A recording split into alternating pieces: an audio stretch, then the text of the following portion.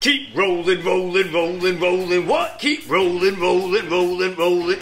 Hey, ladies and gentlemen, welcome back to Garage Gear. I'm JB, and this is another episode of how to make your lawnmower last a lifetime. Today, we are lubricating the wheels and gears on this Honda HRN 216 VKA, and these instructions will be very similar for just about any kind of walk-behind lawnmower. Get your lube ready. It's time to get started. So now you may be asking, JB, why are we doing this? Simply put, when there's points of contact, there's friction. Friction creates wear. If your wheel bearings or wheels in general wear down, that's how you get wobbly wheels, drive issues when you push down on the levers, and the need to purchase new wheels sooner than you should. This is one simple step that'll add a considerable amount of life to the mower wheel, make the mower even easier to push, and prevent any seizing from taking place. So here's what we're gonna do. We're gonna tip the mower up on one side. A jack stand should work just fine for you. Those Harbor Freight ones though nowadays, they're a little iffy. Just saying. You could even use a couple blocks of wood. You just have to get the mower a couple inches off the ground. Take your 12mm socket, remove the bolts from the front and back wheels, and slide the wheels right off. So here we have a metal wheel shaft, and you can see that Honda actually put a dab of grease already on here. Way to go, Honda! The front wheel here, as we can see, has no wheel bearing and is all plastic. So what we're gonna have to do here is put a little bit more grease inside so that way we don't have it wearing down sooner than we should. Then on the back side, we have another metal wheel shaft plus some metal gears that already come with grease on them. Again, well done, Honda. Anytime I see these on any other brand, they're usually bone dry. This is the back wheel, and we can see that we have a metal housing inside that wheel hub that will protect this from wearing down, but we are going to grease that as well. We also have a metal gear here that we're going to grease up too. Slap on your gloves because this will be messy. We're going to pop this little cover right off. There we go.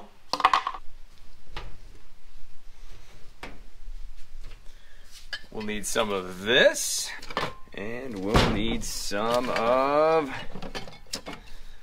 this. So this is Lucas Oil Red and Tacky Grease. I like using this stuff because it's good for chassis and wheel bearing protection. It also has good resistance to rust, corrosion, and water as well. And over here we can see that it's excellent for trucks, cars, industrial equipment, farm equipment, boat trailers, and wheel bearings. Excellent. Inside we can see that this is some very tacky stuff. Look at that. Oh yeah. Super goopy. I love this stuff. So here's what we're gonna do. We're just gonna take a little bit on our finger. We're just gonna spread it across the wheel shaft. Remember, a thin amount wins. Thin wins, thick sticks. So lay it on thin, that's all you'll need. That's it. Now, if you remember back to the last video where I rust-proofed the entire lawnmower, I avoided doing the height adjusters because they were hard to get to with the wheels in their way. Take a look at what I'm about to do now. Now what I'm gonna do is spray down this height adjuster with a little fluid film. You could even use stable rust stopper. And then I'm just gonna wipe all around and work that stuff in. And again, thin wins, thick sticks, so put it on thin. We'll do up here too. Looks good to me. Now we're just gonna slide the wheel back on, put on our bolt, and tighten it down.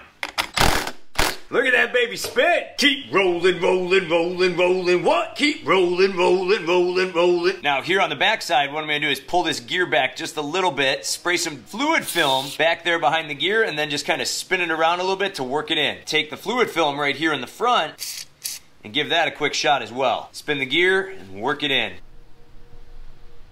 Then I'm going to take my fluid film, give all this a quick shot, wipe this down to protect it. Then I'm going to coat the height adjuster.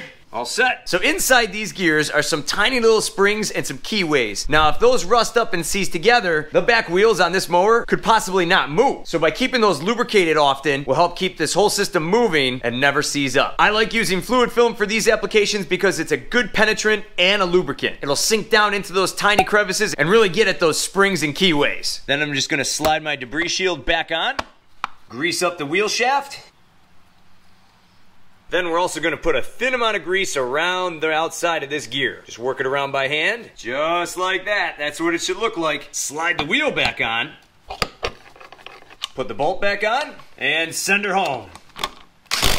Done. So now this side is all lubricated and protected. Now we're going to go on to the other side.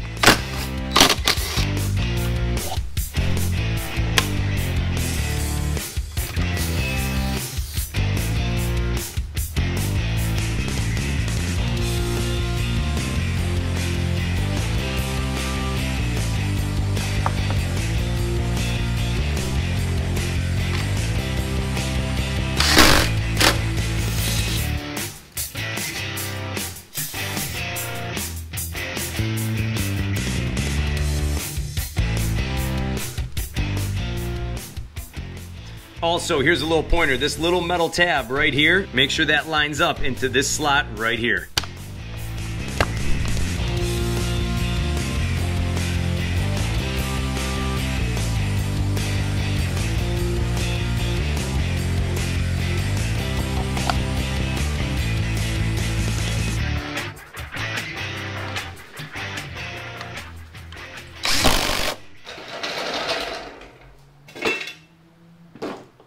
This thing moves so easy now. It's unbelievable. Just wants to keep going. Now, ladies and gentlemen, this is a procedure that I've been doing for many, many years on many, many mowers. I really don't find myself purchasing wheels for a lot of mowers because I do these steps year after year. Now, some people like to tell me that this will become a grass magnet on the inside of the wheels. Well, if you lay it on thin, you should be fine. Some grass might get stuck on there, but this is one of those procedures that I do year after year as I winterize my mowers. I'll take the wheels off, clean all the bad grease off, put new grease on, and they're set for the next season. After all, Honda put a little dab of grease on each of the wheels anyways. I don't think Honda would have done that if they didn't find some level of importance here with that. Some people have also told me that a lot of clippings will get stuck to the gears inside those back wheels. But if you have good dust covers on the back side of those wheels, you really should only have a minimal amount inside by the end of the season. Really not something I worry about, and I clean it out yearly anyways. Now, if your lawnmower has wheel bearings on the front and back wheels, you may want to consider taking out those bearings and repacking those full of grease maybe every couple of seasons. This is one of those procedures that takes 5 to 10 minutes to do, and your gears will thank you down the road. The mower is a lot easier to push now, and I know plenty of small engine mechanics that do this year after year. If you'd like to pick up some of this red and tacky Lucas oil grease, I'll have it linked down below in the description. For more cool videos on how to make your lawnmower last a lifetime, check out my links down below. Be sure to follow me further at Garage Gear JB on Instagram, and please share this video with a friend or family member. If you enjoyed this video, give me one of these. And you know the deal. If you're feeling the vibe and you want to be part of the tribe,